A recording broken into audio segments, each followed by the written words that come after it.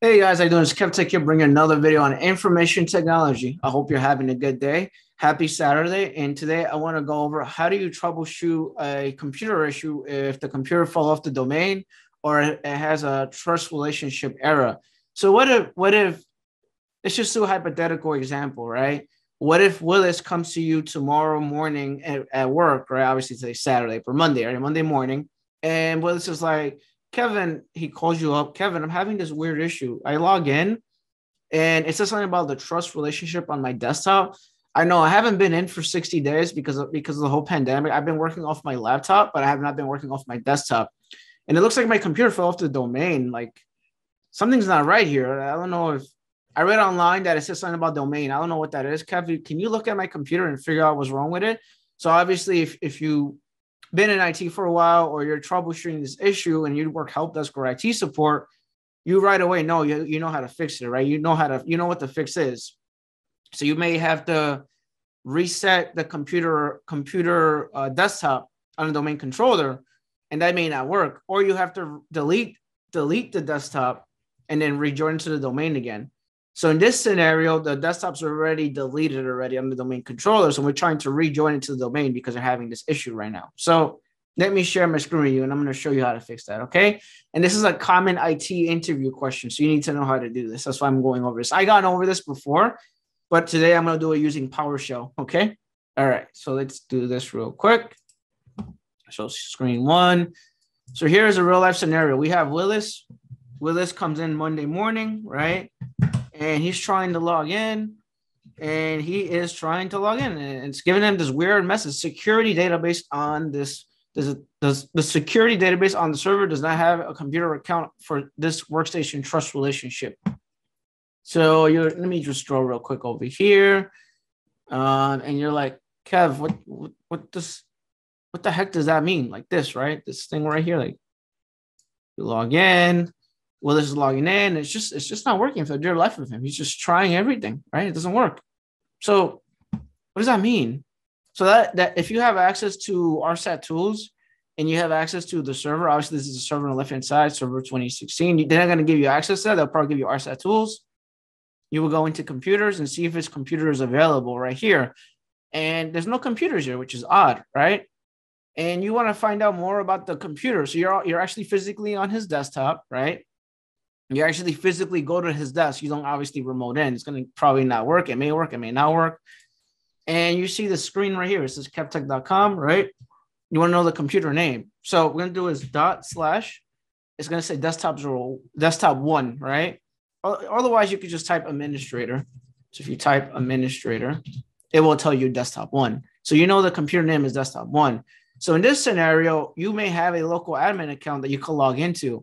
So a local admin account maybe something that gets created when you build a computer using an imaging system like SSEM, Ivanti, or something else. Or the local admin account might be created by you, and you just create it and you have a password stored for it, and you just log in with that account. Typically, the local admin account has admin rights. They could do whatever they want on the computer. They could download software on the computer, do a bunch of stuff on it. So what I'm going to do is I'm going to log in as the local admin account on this machine, right? And give me a second. Let me log in with the local admin account since I can't log in with Willis. So you log in with the local admin account and it's going to say welcome or administrator, right? Then what we're going to do is we're going to unjoin it and then we're going to rejoin it. And that should resolve that problem. And this is like a common help desk scenario type interview question. You need to know how to fix that. So someone asks you, how do you fix a computer that fell off the domain? You tell them, oh yeah, I will unjoin it and rejoin it. I would go into the C drive Explorer or the C drive folder. I would go here. I would right click on this PC, go to properties. I go into properties right over here and I will go all the way down. I go to rename this PC, go to change. I see that it's joined or see like it's joined, but it's not working for some reason. I'll go back to work group. I'll put it back on a local group, right? I'm gonna click OK. I'm gonna hit OK. And I'm gonna use my domain controller or my domain admin account. Does that make sense? Domain admin account, which is kevinpartner.adm, and I will unjoin it. And then I will try to rejoin it afterwards. So just give that a second. Where did that account come from, by the way? So if you go to users right over here on my server, I created an admin account. It's Kevin /admin. So I'm doing right now. So I'm gonna close that, close that, close that. It's gonna make me restart. I'm gonna restart now.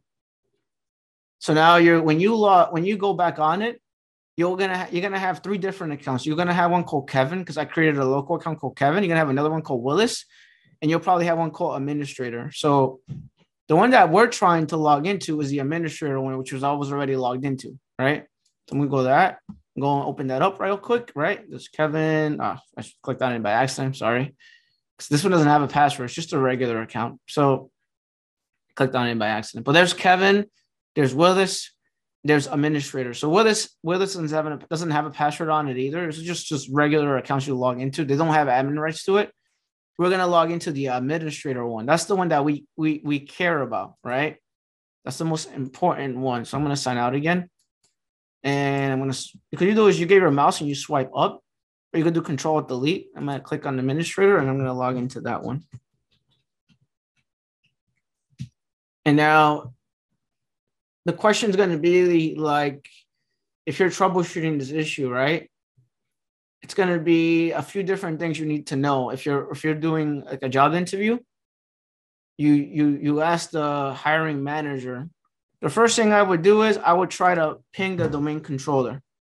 So it will let you know if that domain controller is online, offline, if you can't respond to it. So I will ping Kevtech.com and see if I get a response to it, right? Ping Kevtech.com. Looks like it's working now. Yep. I'm getting a reply. And sometimes the domain controller may not work. I will see if I could ping the DNS server, which this one is 10.1.10.2, right? It should work. And then we should be good to go after that. And then like, okay, how do you join it back to the domain? So if you go to C Drive Explorer, you go to this PC, you right click on this PC, you go to properties, you go to it, rename this PC, you go to change, member of, you put Kevtech.com right here and you rejoin it, right? But for me, I want to use PowerShell today. So what I'm going to do is I'm going to go into the start menu. I'm going to type PowerShell, right? If I could type today, right? To run as administrator. And then I'm going to do add computer domain name kevtech.com/restart. And then it should ask for my admin password.